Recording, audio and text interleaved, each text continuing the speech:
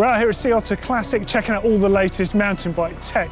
And as you know, it's the first round of the UCI Downhill Mountain Bike World Cup coming up this weekend. So we thought we'd take you through some of the coolest and most impressive 29-inch wheel downhill bikes there are.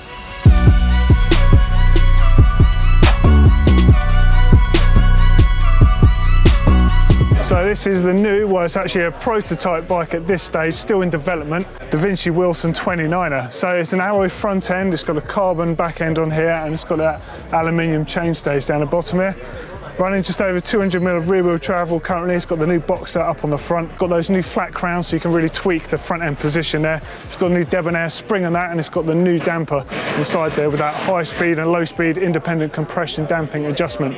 Really nice bit of kit. And of course, a bit of nod to the old original boxers being boxer red.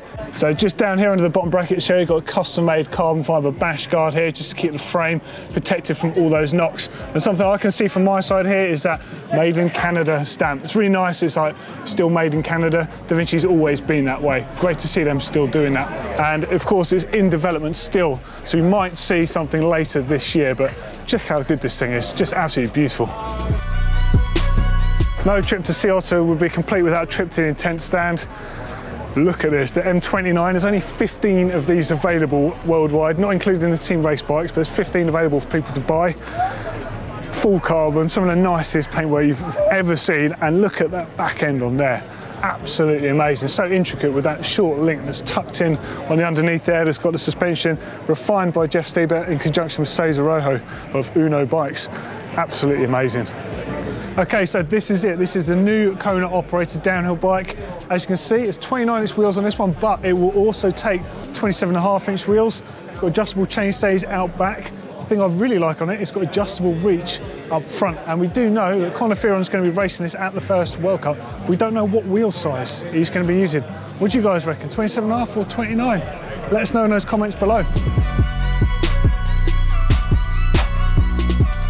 So yet again, another 29-inch wheel downhill platform. This time it's the Norco with that high pivot point with the idler wheel running over the top of that. So really good with big bump capability, the slight rearward axle path on that.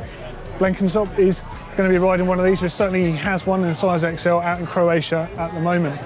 That is going to be a monster truck on those big rocks. Just wait and see what he can do.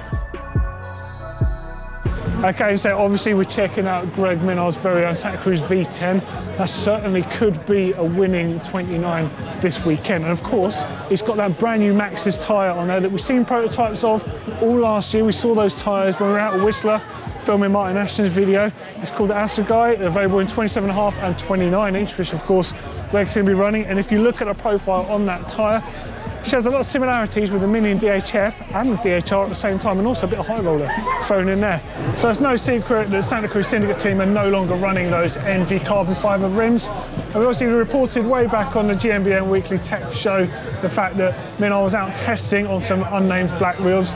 He was running the Santa Cruz Reserve carbon rims, or at least a very early prototype model. Now, there is a lot of concern about the type of rims that people will be running this weekend, because it sounds like a real wheel destroyer. Are we going to see a rider on carbon rims in the 29er world winning this weekend, or is it going to have to be back to old school alloy rims? Certainly will be a proving ground, and I reckon those tyres may well be on top as well. So yet again, another banging 29-inch bike. This time it's from the Commonsale stable, and again this one's got a high pivot design on this, got a linkage in here as well with that idler wheel dragging over the top that effectively makes it pedal like a low pivot design. Of course, the thing that's so good about this high pivot design, especially for downhill, it's got slightly rearward axle path, so really good for smashing through those big rocks. And on the team, of course, there's Remy Thirion, there's Miriam Nicole, there's a whole bunch of incredible riders out there. They've got probably the most amount of riders on a single platform actually in the World Cup at the moment. Another high hitter for the first round of the UCI World Cup. So there we go, there's a whole bunch of really cool 29-inch wheel specific downhill bikes that you're going to see at the forthcoming World Cup this weekend. Let us know what you think of these bikes in the comments down below. And of course, if you want to see a couple more great videos with more tech stuff from Sea Otter, click down here for the first part of the tech, and click down here for the Dirt Shed show and see what other tech we put in there. Of course, as always, click on that globe to subscribe. And if you like the 29ers or you like this video, give us a thumbs up.